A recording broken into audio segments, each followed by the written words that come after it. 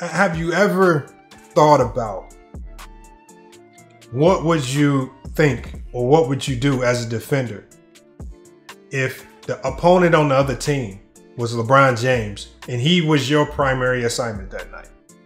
What would you do? Right? I think this is a question that eludes a lot of people.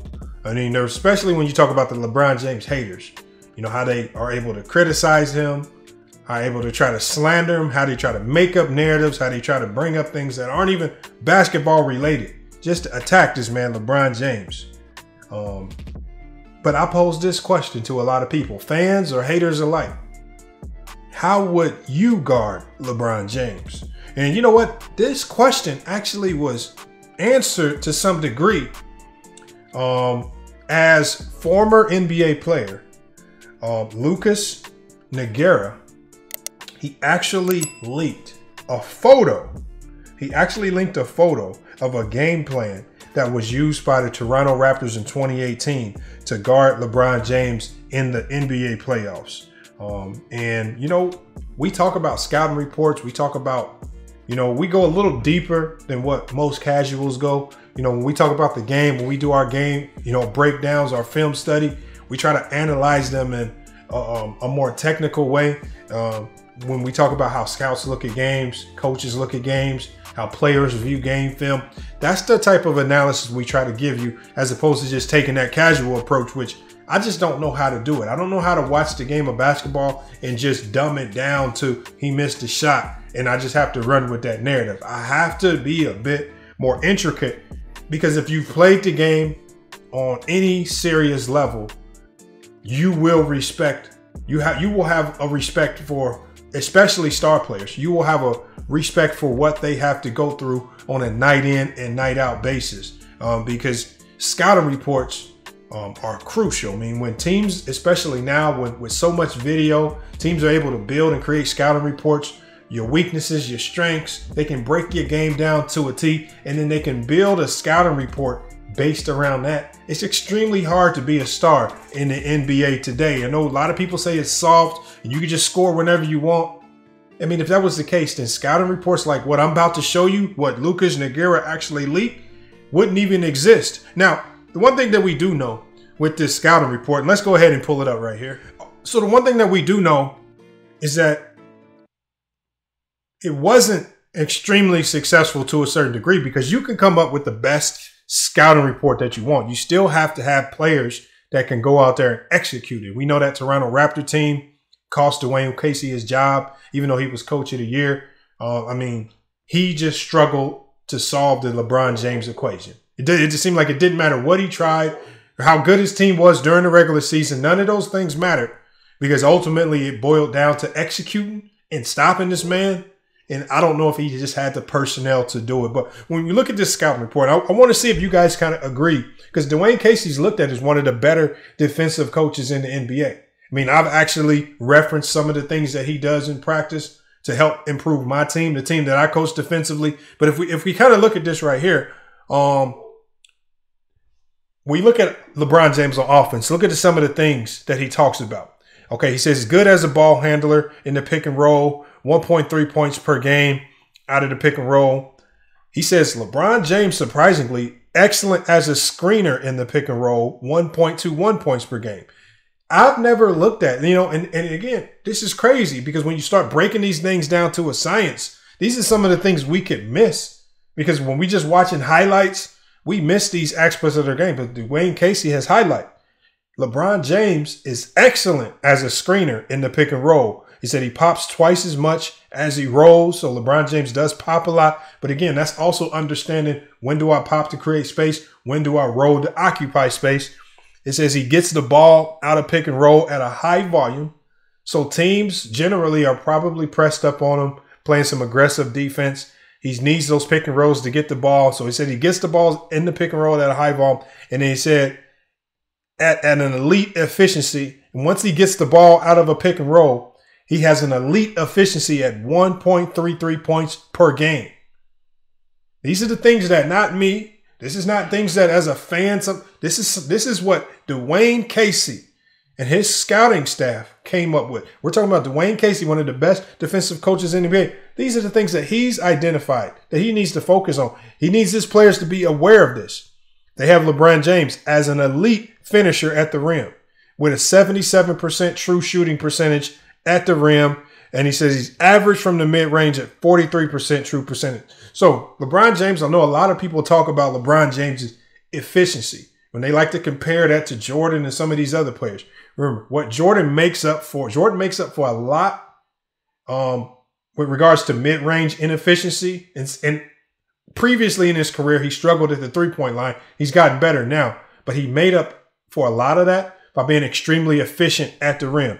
And it also says has taken twice as many three-pointers off the dribble than catch and shoot threes. He said he's good.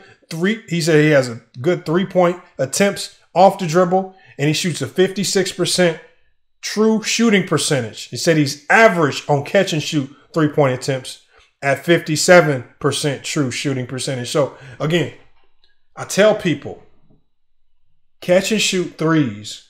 When we look at some of these players and we see guys miss open shot, catch and shoot threes in the NBA is one of the harder skill sets to acclimate to. Catch and shoot threes is not easy. I mean, just imagine yourself walking into a gym and just go to a spot and just catch and shoot, pass, catch and shoot. A lot of times you'll probably miss the first 2 to 3 until you find your rhythm. In the NBA, imagine being a catch and shoot player, a player that doesn't even touch the ball as much as LeBron, and you're asked to be a catch and shoot 3-point shooter. It's an extremely difficult skill to acquire and to maintain. So again, they've identified he struggles as a catch and shoot 3-point shooter, but off the dribble, they said he considers him to be a good 3-point shooter when he's coming off the dribble. So we've seen LeBron James do that dribble size up move and go into a step back three. Much more so this past season, where he was really, really good at making that shot. But he has struggled in the catch and shoot scenario. They also, I think Dwayne Casey and his staff also identify, he says he has taken 69 three-pointers going to his left and has been very good shooting at a 67% true shooting percentage as compared to just seven 3-point attempts going to the right. I talk to my players about this as well. I look at myself. The one thing that was scouted about me in high school was when a lot of teams, because I'm a left-hander, a lot of teams would force me right. But teams started to quickly find out that I shot my highest percentage pulling up off of my right-hand dribble, going to my left hand. So I know a lot of times people say, oh, if he's left-handed, force him right. That's sometimes not always the best strategy, because once you start doing your scouting report on different players, a player like me, which I wasn't necessarily a driver, I was much more of a shooter. I'm always seeking out ways to get my shot off. I felt more comfortable gathering into my shot coming from off the right-hand dribble as opposed to the left hand, where I am stronger with my left hand on the dribble. I'm probably going to drive more with my left. But that pull-up jumper, which is what teams really scouted out of me, wasn't really my strong suit when I was dribbling with my left. And so I think you have to be mindful of that. So, again, I think he's done a good job of identifying some things. He says high volume of drives. This is excellent when he takes the shot at a 1.39 points per game. But he says he's near average when he passes 1.06 points per game. So, he talks about when LeBron drives, and I think this is something that was missing out of LeBron James's game this year, because LeBron James was so focused and intent on scoring for the Lakers.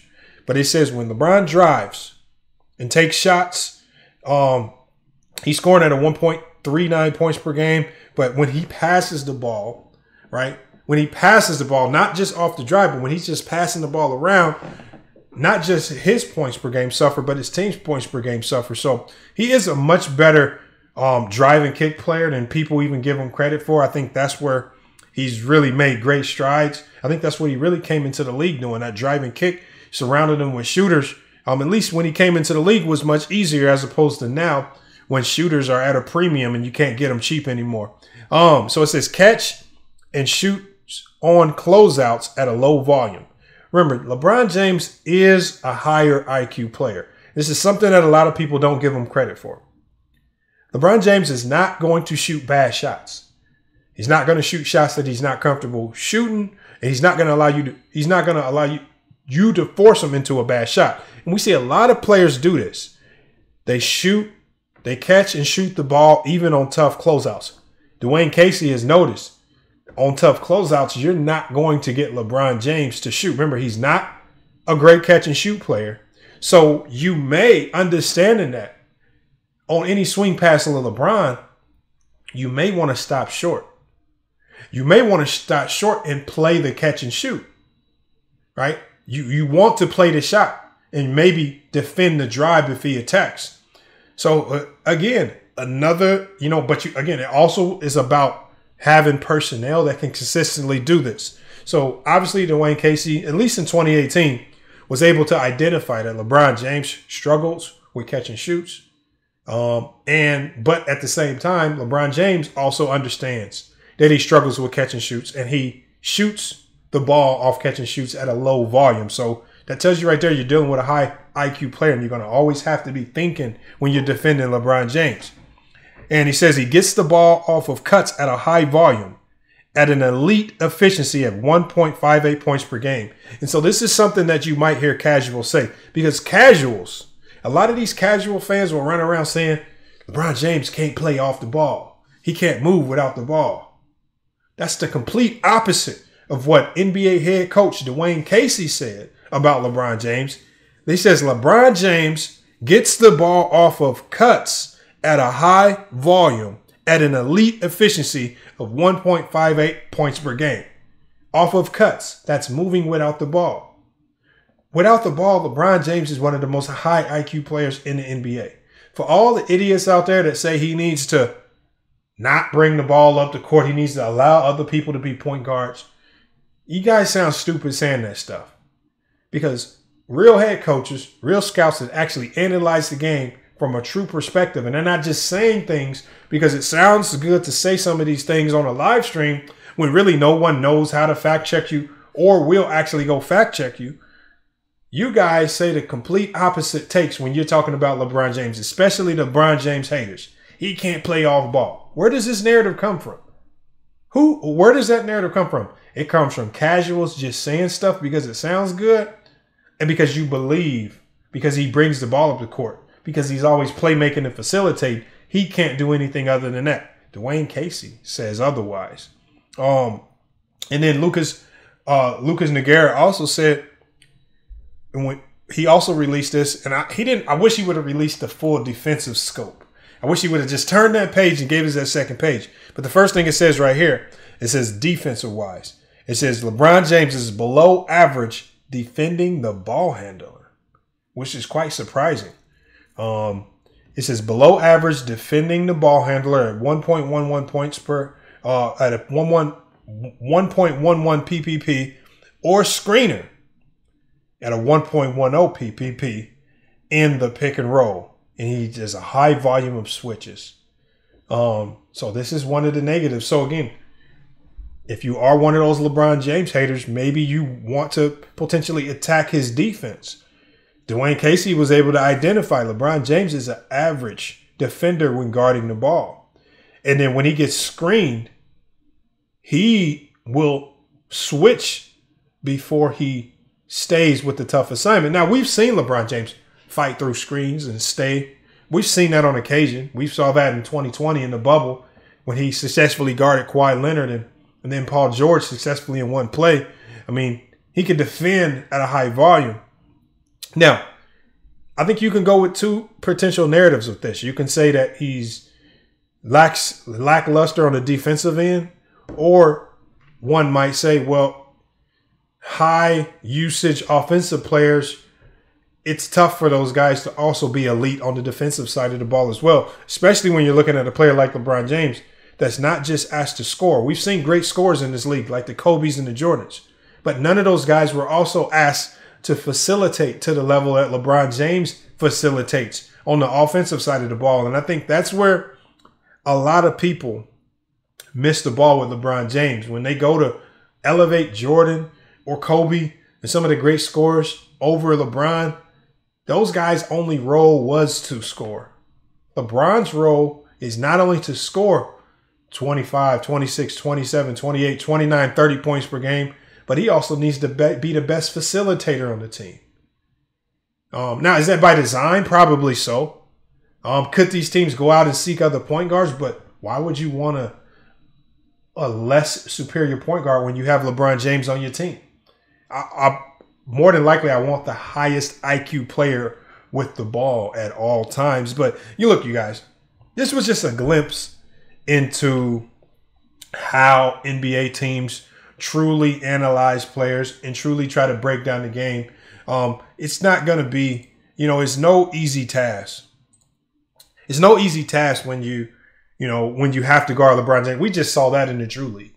A guy that had some, he was throwing shade at LeBron James a few years ago on Twitter. Now he's in the Drew League and you're sitting there having to guard a 37-year-old LeBron James and you don't know what to do with this man. He's cooking you every which way. And this was a guy that played D1 basketball and was a pro overseas. Couldn't do anything with a 37-year-old LeBron James. After talking all that talk on the internet. Again, similar to some of the people that I see in the comments, similar to some of the people that I see on these panels that want to attack LeBron James relentlessly over and over and over again, but you say things that make no sense. Again, when Lucas Nogueira released this, it just really exposed how great he is, because even with scouting reports this detailed out on LeBron James, he still found a way to be an elite scorer, to be an elite playmaker, even be an elite defender at times, even though his effort defensively is spotty.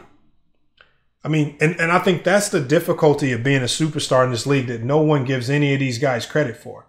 There's more video footage. There's more scouting reports. Right? There's more ways to break down and analyze your games from weaknesses to strengths than ever before. And these players have to go in on a night in and night out basis and deal with teams that are able to receive all this data and then execute those plans against you. Now, are those plans generally successful? Sometimes they are. We've seen teams successfully defend the Giannis's. We saw the Warriors successfully defend an MVP in Joker. We've seen teams successfully defend Paul George and Kawhi Leonard on the same team. We saw that in Denver when they ran them down from a 3-1 deficit. But it also requires you having the personnel to execute. I mean, when you look at the Clippers and how they faltered in the bubble, Jeremy Grant and some of those defenders that they had on that team played a key role in executing that. It takes guys like the Draymond Greens of this league, like the PJ Tuckers, and players of that ilk to help you go out there and execute these types of game plans against the great players. So again, I think it's time where we just have to stop crying about players of this era, acting as if things are all peaches and cream and so easy for all these guys. Because when you see scouting reports like this, like what we just saw with LeBron James, it tells you that when they step on that court, they're dealing with so many different things. They're dealing with so many forces that are just solely identified to stop them, that they have to be inhumanly great just to get their numbers. So I think it's just time to start appreciating. Look, Bill Russell just passed. And a lot of people were messaging me saying, "You going to do a Bill Russell tribute?"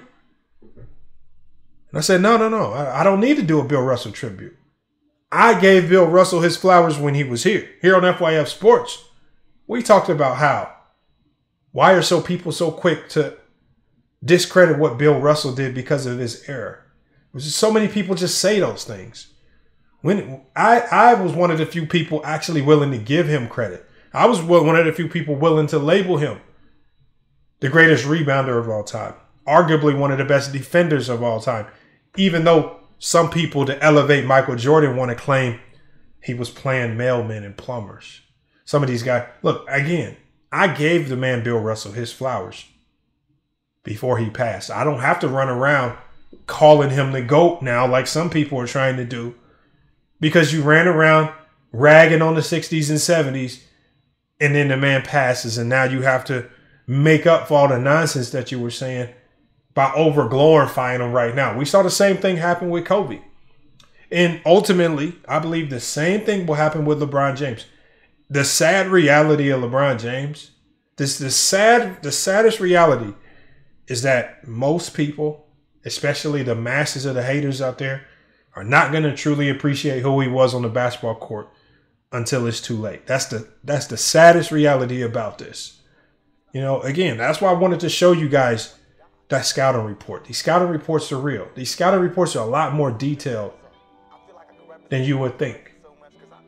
And when you got players on a night in, night out basis, really focused in on your weaknesses and strengths, and you're still able to go out there. We talk about a player like LeBron, going on 20 years in the NBA, dealing with this.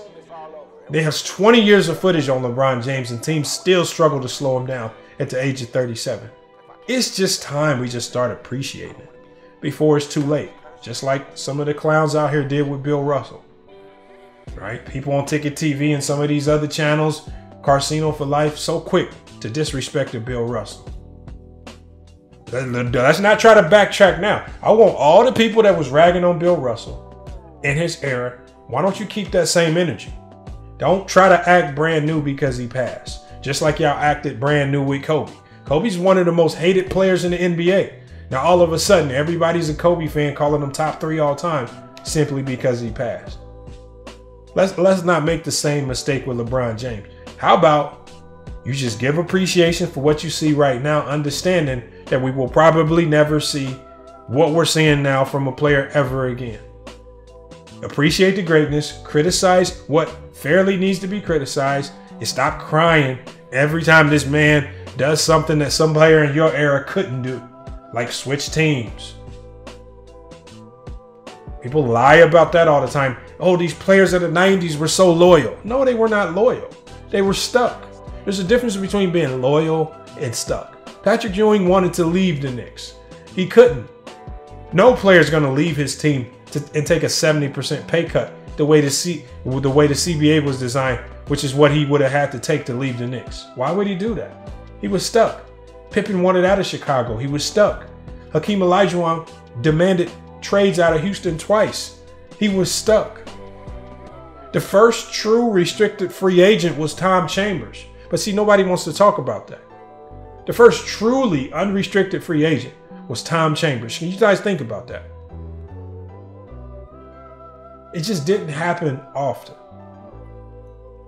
And that didn't happen until Tom Chambers was deep into his NBA career. So again, it's time to dispel the myths, man. Crack people on the head when they get caught capping. And as I always say, when we go live, if you want to contest or contend anything that I say, just please make sure you bring your facts so I don't have you looking crazy on the live panel. All I ask is you bring facts and not just say a whole bunch of things or take common stats out of context. Don't come to me with slogans from other channels as stats. No, I don't want to hear that. I want you to come with real stats and an explanation as to why you brought those stats if you want to make a counter argument to anything that I say. I've yet to see anybody challenge me directly on anything. I've yet to see anybody pull up to FYF Sports and challenge me on anything. I'm waiting on that day. And with so many people who run their mouths in the comments, why do you guys not pull up? We will be going live this weekend. It's a prime opportunity for you guys to take advantage. I welcome the challenge. It's called FYF Sports Debates. We are here to debate. We want all the smoke. FYF Sports, man. Another great podcast episode, man. Make sure you guys subscribe. Hit that notification bell if you haven't done so, man. The road to 50K is here, man. We will be there sooner than later, man. Salute to you guys for help engaging in all the content, helping this channel grow faster than ever. 10 million views chalked up on the board now, man. So again, unbelievable year so far for FYF Sports. Hey, but it's FYF Sports, another great podcast episode. We will be back with more sports news, but until then, it's FYF Sports. We out.